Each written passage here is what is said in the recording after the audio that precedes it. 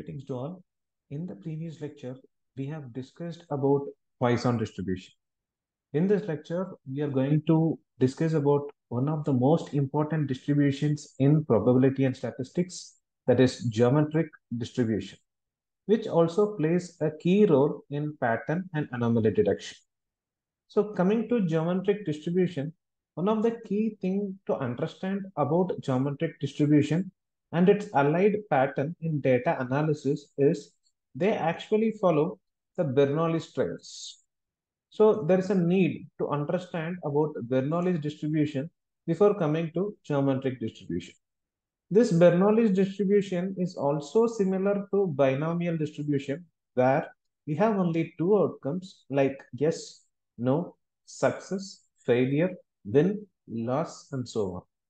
But these two distribution in Bernoulli are actually independent and they don't occur periodically or repeatedly, which actually is present in binomial distribution, where also we have only two outcomes like yes or no, win or loss, but they occur repeatedly. In geometric distribution, we combine the use cases of Bernoulli's distribution to identify the success rate after the number of failure attempts. So this is how geometric distribution arrives out from Bernoulli's distribution. Another case in which geometric distribution comes out is a mathematical concept called as geometric progression or geometric sequence.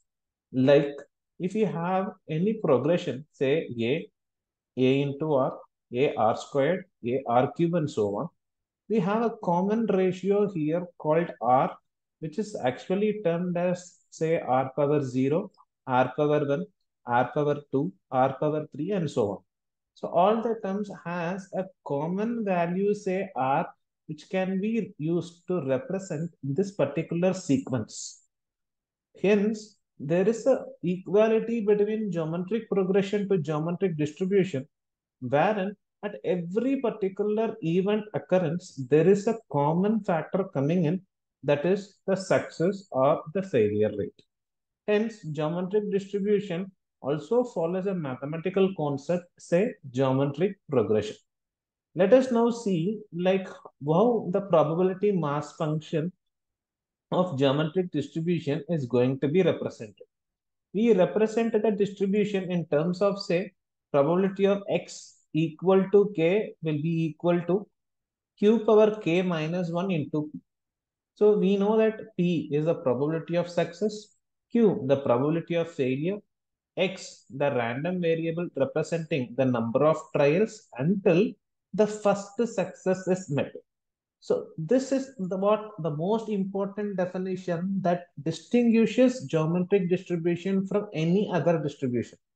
Because we say the definition here that X is going to be an event which is going to obtain its success after number of failure attempts or number of other attempts. So that is how X is going to be represented. We say X also follows Bernoulli's trials, meaning that there is going to be only two outcomes, success or failure.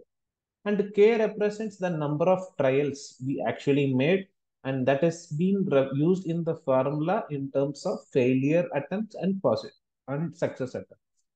If you see the power terms, q power k minus 1 into p, meaning that there will be minimum of k minus 1 failures before you get a success.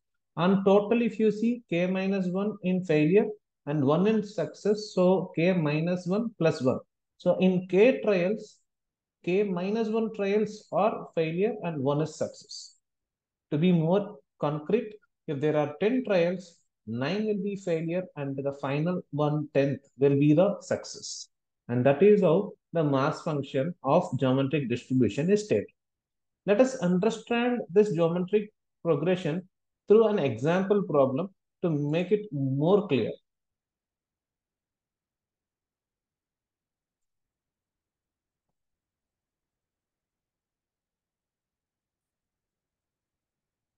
Now understand that we have a example problem where a basketball player is going to use his own talent to packet his ball. The probability of his success to make the ball move into the bucket is 0.7. That is, he can use a free throw success rate of 70%, meaning they make a basket with a probability of 0.7 on each free throw attempt. So it means that there is going to be an independence. Only one player is there. He is going to pocket his ball. And the probability of success is 0.7. Now the question is, what is the probability that the player will need exactly 3 free throw attempts to make the first successful basket? So the thing is, there is going to be 3 trials now. And in the third trial, he need to win. The success need to be obtained in the third trial, meaning that the first trial is a failure, second trial is a failure, so third trial is going to be success. So I mean that this is going to be probability of x equal to 3. So we have small p, probability of success equal to 0.7, probability of failure q will be equal to 1 minus 0.7, which is equal to 0.3. Then we actually go to the distribution formula, probability of x equal to 3, meaning that in the third attempt, he is going to win. So probability of x equal to 3 goes with the formula q power k minus 1 into p. So my q value in this problem is going to be 0.3 power 3 minus 1 into 0.7. I take 0.3 squared into 0.7, which gives me the overall result as 0.063. So the probability that the player will need exactly 3 free throw attempts to make the first successful basket is 0.063. So this is how you actually make geometric distribution usable for pattern analysis. Now you identify the player's pattern in getting a success. So you can use this pattern to identify his own future attempts. Now let us go even more deep to understand like what are the other ways in which we can actually predict the future with geometric distribution. Let's go to the second example with the same scenario. What is the probability that the player will make the first successful free throw before the first 4 attempts? So it means that he need to make a first success before first 4 attempts. So that means that probability of x less than 4. So before 4 attempts, he need to win. It means that he can win in the first attempt, he can win in the second attempt, or he can win in the third attempt. So that is what it means that P of x less than 4. So within 4 attempts, or that is less than 4 attempts, he need to win. So he can win in any of these 3 attempts. So I take all these 3 individually and calculate the probability distribution by using the PMF value. That is q power k minus 1 into t. So it will become q power 0, that is 1 minus 1, 0 into p, plus q power 1, that is q power 2 minus 1 into p, then q power 3 minus 1, that is q squared into p. So I calculate all these. So to make it simplified, I take the probability value. I mean the common ratio in terms of geometric progression. Here it is success rate p, which is common among all these terms. I take it as common and I put q power 0 plus q power 1 plus q power 2 inside. So I get the values by substituting the probabilities of success and failure. So 0.7 into 0.3 power 0 plus 0.3 power 1 plus 0.3 power 2. Then I get the final answer as 0.973. That is 97% he will actually make success within the first 4 attempts. So less than the first 4 attempts, there is 0.973 is the probability that the first successful free throw before the first 4 attempts. So this is how we actually calculate. Let us go to the final scenario, that is, the question goes, the probability that the player take at least 4 attempts to make the first successful free throw. So there is a slight variation between the previous question and the current, where in the previous question it says he need to win before the 4th attempt. Here he need to take at least 4 attempts to win. So the word at least says like he can win in the 4th attempt or 5th or 6th or 7th, and it goes till infinity. So the term here in geometric distribution says the event goes from 4 to infinity, meaning like probability of x greater than or equal to 4.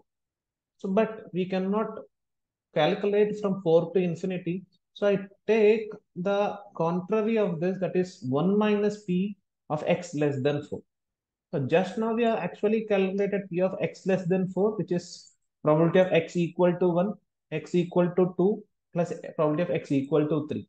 So summing up all those things, we actually obtained the probability as 0.973 in the previous thing. Here, in order to make it complement, I make it 1 minus 0.973 and I get the answer as 0.027. And this is the way in which you actually do the calculation when it goes with some keyword, say at least, meaning that you are going to calculate some event which is going to go from a particular number to infinity, that is greater than or equal to. So the result is the probability that the player take at least 4 attempts to make the first successful free throw is 0.027. Hope you have understood geometric distribution. If you have any doubts, post your doubts in the comment box. Thank you.